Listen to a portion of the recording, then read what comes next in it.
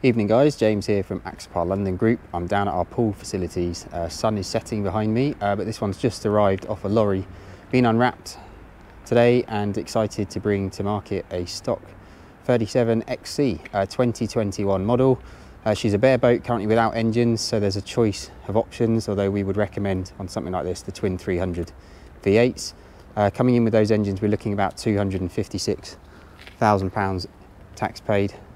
And here she is behind us.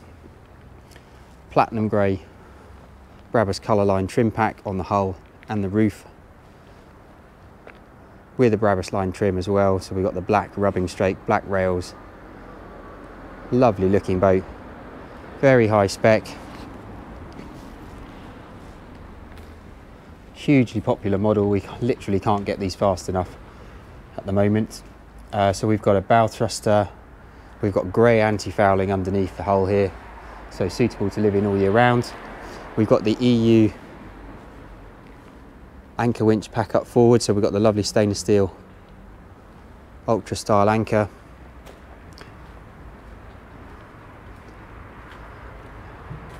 Obviously, as a Brabus line boat here, we've got the smoke badges down the hull and all the rails changed.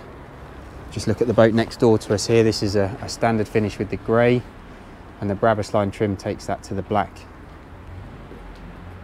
And that then runs throughout the boat. So every time you upgrade things like the water ski frame at the back here, the fishing rod holders up top, the light gantry, that takes everything to a black finish. Gives the boat a real statement look. Obviously looks a little bare on the aft here without the engines fitted, but say a choice whether you go black or white, 300, 350, really the choice is yours. She's got trim tabs on the back here, and you see the additional upgrade of the down vision sonar module there, so that's the upgrade for the glass bridge Simrad navigation system. And obviously an XC has an option, different layouts in the aft cockpit. This particular one here with the day cruiser aft cabin. There are cushions to go out here and also harbour covers. So the cushions are the standard Silvertex sterling colour, which is very nice, light grey finish, and then the red harbour colour package you'll see throughout the rest of the Axopar range. Really nice backdrop with that sunshine there. You can see the blue LED deck lights running down the side there. Sets it off really nicely in the dark. So outside, both aft lockers, we have hanging space for ropes and fenders. There's a diesel filler in there for the Webasto heating system. Ensign staff socket this side. Emergency bilge pump. There's a pull-out deck shower there. Fishing rod holders. We've got twin fire extinguisher points, which will be fitted during PDI. Up top, as mentioned before, we've got the optional rocket launcher Brabus line rod holders there. There's a Marine Co electric remote control spotlight up top. There's a DSC VHF on board, so twin aerials. Audio packs 1 and 2, so we've got speakers both inside and outside here, both aft cockpit and up on the foredeck. See the nice little touches, part of the Brabus line, things like the little logos on the cleats here. And as with all 37XCs now, wider decks, larger doors in the side here, handy little step to get out over the gunnels. It's a very safe boat. If you drop down here, you imagine yourself with dogs and young kids and what have you. It's a very secure, sure-footed boat to walk around. I haven't put the cushions out just as it's been raining and I didn't want to get the boat any wetter than it already is, but we've got the standard seat here. This is the optional extended seating box, which also has storage space underneath. And then we have the anchor locker forward. There's a cushion that sits on here with a nice little curve over the front. You can see the LED nav lights up forward there. Great size locker, really handy. It's split, so you can put the anchor the other side of that bulkhead with the chain, and then this is plenty of space for cleaning kit, say storing your fenders. Boat of course comes with a mooring package, so we've got fenders in here, we've got lines, there's a plug in here for the 240 volt Main system, breaker for the anchor winch. Of course, you've got a control here and the remote control that comes as part of the bow thruster package.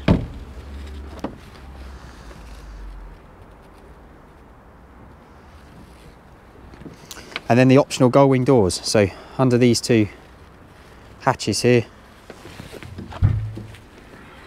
just lift this up. So you've got access either into the cabin from here, or it's nice ventilation if you're coming in from the main cabin itself. Handy place to climb into the boat. See up top this, now we've got the up close on the platinum grey, the Mark II boats here with this nice, easy to grab hold of side deck. There's space up top here for a solar panel if you wish, and then the large opening centre sunroof above. It's got the winter storage cover on at the moment. Come back aft, you'll notice the decks are in the standard white non-slip at the moment. It's easy enough to retrofit a full S-Tech package if you wish. And then we come inside. Lots of videos on my channel already of these, so I'm not going to dwell on all the general features and benefits of the model.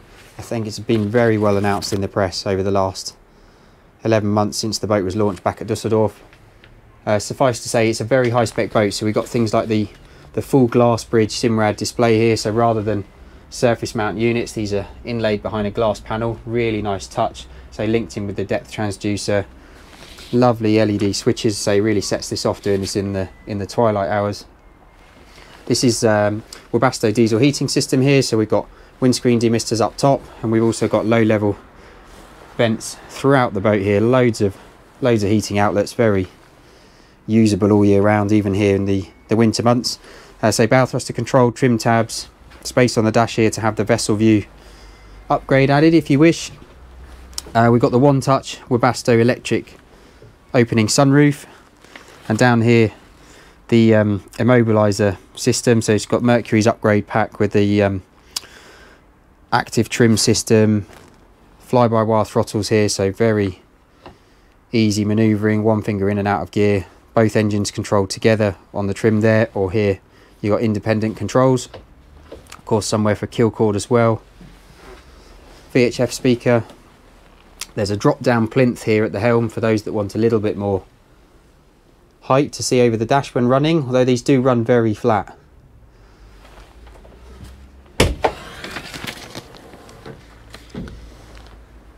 And then we have the optional heads compartment in here. We don't have the shower at the moment. It could be retrofitted, but most owners elect to take these as we spec them. So this particular boat's just this current area is a walk through to the forward cabin, where you've got the centre line double bed.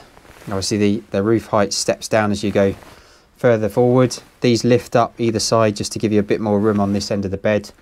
We've got a stereo here. These are EU 2-pin electric 220 volt plug sockets. We've got some speakers up in the ceiling, you'll see. And it's the LED ambient light package, so you can see now those lights all the way around the ceilings. Spectacular boats, these, really usable in all climates. Very clever, lots of little touch evolutions from the Mark I boats, which were hugely popular. Just improvements everywhere. Very difficult to find fault. There is an option to have the boat as standard with the seating returned in this corner, and then the loo would be underneath one of the seats, or as this boat is spec'd, you've got the enclosed heads compartment here. So behind the door there's an electric Jabsco toilet system, main breaker panel up on the wall there,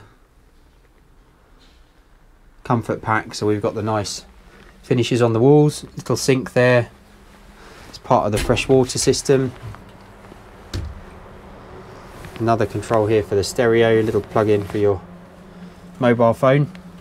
And then back into the saloon we've got the additional upgrade on the Dometic fridge there.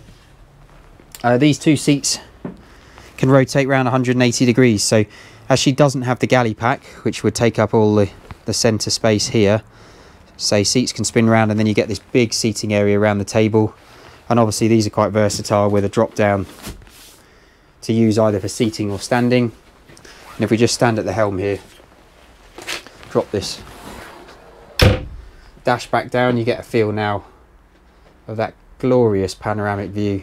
Very easy to drive these single-handed. You've got a nice midships cleat here, so very easy just to loop a line on, controlled with your bow thruster on a remote. Very, very easy to dock. Massive opening doors here. This was a significantly improved access over the original boats. And then you'll see with the aft cabin package here, so the seat is stored currently up in the ceiling here, and that gives us then a nice access, loads of space to drop down into the centerline double bed. Battery system runs throughout the lower storage lockers beneath the bed there. So you've got batteries for each engine, 2 service batteries, and the option to say if you want to add the solar at any stage. There's a plug socket tucked round on the port side of the boat. You'll see the white heaters in the videos there just to keep the damp out through the winter. And then we've got big windows either side here. There's 2 skylights up in the ceiling there underneath what would be the sunbed cushions outside. Just allows you to get a bit of ventilation in the evenings.